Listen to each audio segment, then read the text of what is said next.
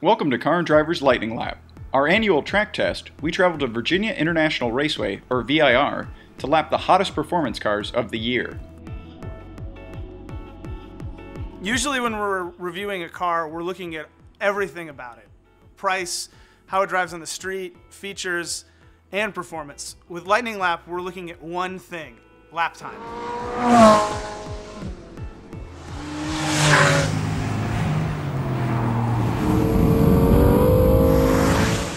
One of our editors thought that we needed a US equivalent of the famous Nürburgring times. And so he found VIR, and we run the Grand Course configuration, which is a 4.1 mile course. And that is as close as we can get in the United States to something as huge as the Nürburgring. VIR mixes up a need for horsepower, for brakes, for handling, in a way that other racetracks don't. There are over 30 turns and a lot of elevation change, all types of corners, increasing radius, decreasing radius, high-speed sections, high-speed sequences that are new, like the uphill S's. You're averaging over 100 miles an hour easy in just about everything.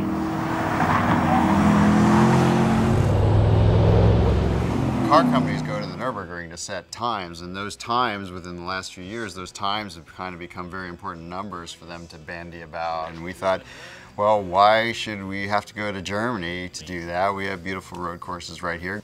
And that's kind of the thinking behind Lightning Lap, kind of a homegrown Nürburgring. And this year we've had more car companies directly involved, sending people, sending tires. It's kind of becoming more important. We are creating a new benchmark, and a benchmark in the US, and many manufacturers have started even testing a lot of cars here and publishing their lap times.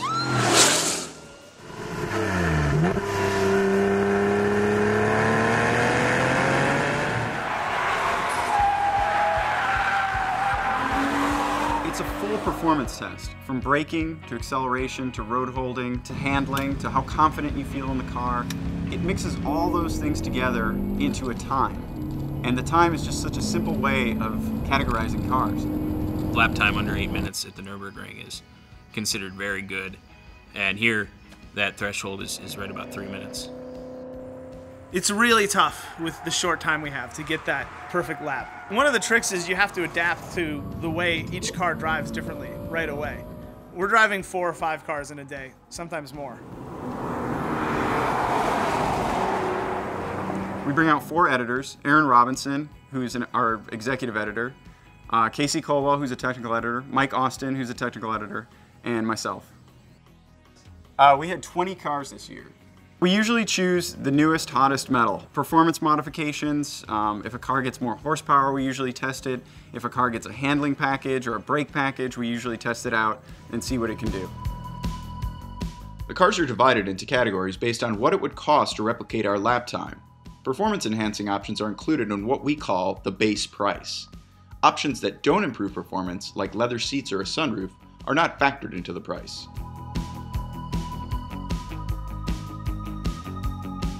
LL1 is for cars less than $30,000.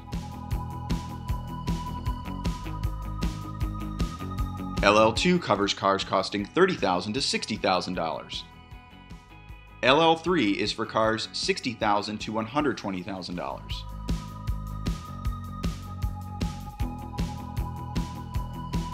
LL4, $120,000 to just under $240,000.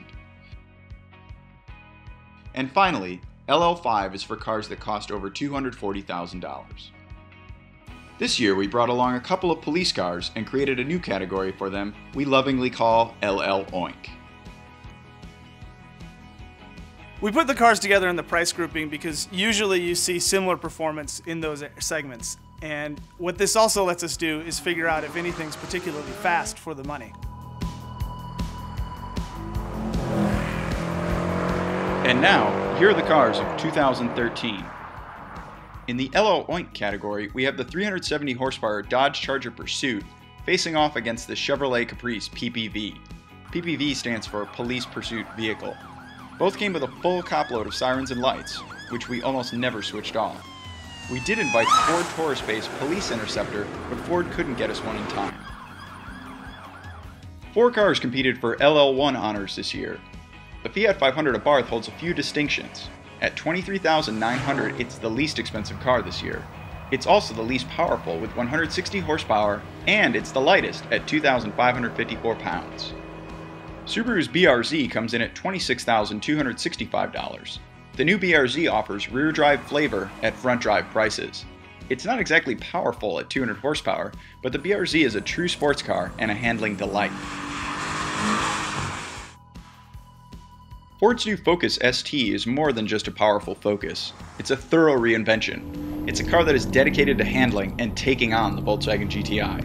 The 252 horsepower 2-liter turbo is as strong and as attention-grabbing as the Tangerine Scream paint. Sneaking in just below the LL1 price cap is the most expensive car in LL1, the Hyundai Genesis 3.8 R-Spec. While it might be the most expensive in the class, it's also far and away the most powerful with the 348 horsepower V6 and the best-in-class power-to-weight ratio of 10 pounds per horsepower. 3 cars competed in LL2 this year. First up is the 426 horsepower Camaro SS 1LE. Essentially a track package, the 1LE shares many of its components with the supercharged Camaro ZL1. The result is a completely transformed driving experience and a track-devouring hellion for $37,035. We've been itching to test the new redesigned BMW 3 Series at VIR to see how it would stack up against its predecessor. In hopes of setting a quick lap time, BMW sent us a rear-drive 335i. With performance-enhancing options, this 335i cost $46,795. The second Camaro in LL2 is the 580 horsepower supercharged ZL1. The most powerful Camaro available from Chevy, the $56,550 ZL1 is a car that is seemingly designed to take on everything VIR can dish out. With 8 cars competing, the largest group this year is the LL3 class. Here they are in order of price. The most powerful car we've ever had at Lightning Lap is the 662 horsepower Ford Shelby GT500. A supercharged monster, the Shelby rang in at $63,080 and is the arch nemesis of the less powerful Camaro ZL1. At $69,720, the 315 horsepower Porsche Boxster S isn't the most powerful car in the class. Actually, it's the least powerful. But it is a track-devouring delight. Completely redesigned and fractionally larger than before, the mid-engine Boxster S is at VIR to prove that it's not all about horsepower. With an engine closely related to the one in the Audi R8, you might consider the Audi RS5 to be a sports coupe with the soul of a supercar. For $69,795, you get a high-revving 450 horsepower V8, a 7-speed dual-clutch gearbox, and all-wheel drive. The Audi S6 is a more powerful version of the A6 luxury sedan. A twin-turbocharged V8 makes 420 horsepower and is quite effective at hurdling the 4,369-pound sedan around the track. With performance-enhancing options, the S6 came in at $72,795. BMW's hottest sedan, the M5, is new this year. BMW's in-house performance specialists, the M Division, have slipped in a 560 horsepower twin-turbo V8 in place of the previous M5's naturally aspirated 500 horsepower V10. The cost? $92,095. We've previously tested a number of 911s at VIR, but this is the first time we've tested the new 911. Known to Porsche files as the 991, the new platform is slightly larger and wider than before. Don't worry, it still has a flat 6 hanging behind the rear wheels. In 400 horsepower Carrera S trim, with a dual clutch 7-speed and a few other performance-enhancing options, the 911 came in at $105,945. Last year we tested the Mercedes-Benz C63 AMG Coupe. This year Mercedes sent us the most extreme version of that car, the C63 AMG Black Series. With spoilers, canards, and fender flares, the Black Series looks the part, but it's more than just an appearance package. The Black Series gets a complete chassis overhaul and a more powerful 510 horsepower engine for $113,525. Sneaking in below the LL3 price cap is the $116,995 BMW M6. Like its brother the M5, the M6 is a 560 horsepower twin-turbo V8. It is a bit lighter than the M5, which may give it an advantage on track. 2 very different cars competed for LL4 honors this year. Coming in at $132,875 is the 550 horsepower Jaguar XKR-S. Jaguar's most extreme performance car, this fetching aluminum two-door is a tweaked version of the already quick XKR and will be sold in very limited numbers. At the top of the LL4 price class is the 562 horsepower Ferrari 458 Italia. A supercar in every sense of the word, the mid-engine 458 is a machine seemingly built to dominate VIR. At $236,925, the Ferrari is the second most expensive car this year, but the exhaust note alone might be worth the cost of entry. Sitting alone in the LL5 class is the $379,575 Lexus LFA.